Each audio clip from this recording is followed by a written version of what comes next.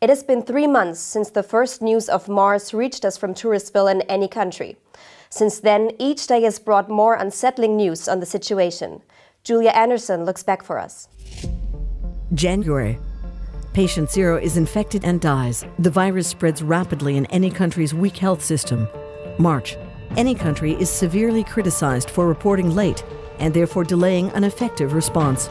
Any country formally requests more international assistance. May. First cases are confirmed. Through international efforts, the speed of the outbreak is noticeably reduced. Still, fear is spreading, and stock markets are in freefall. Stefan Bork works for the NGO Help Direct. At the beginning of the outbreak, things were getting out of control, but as soon as the international response kicked in, equipment and people started coming in and the situation improved. Our current impression is, however, that funds and the interest in this epidemic are decreasing. It's very frustrating. I'm not sure where this is heading.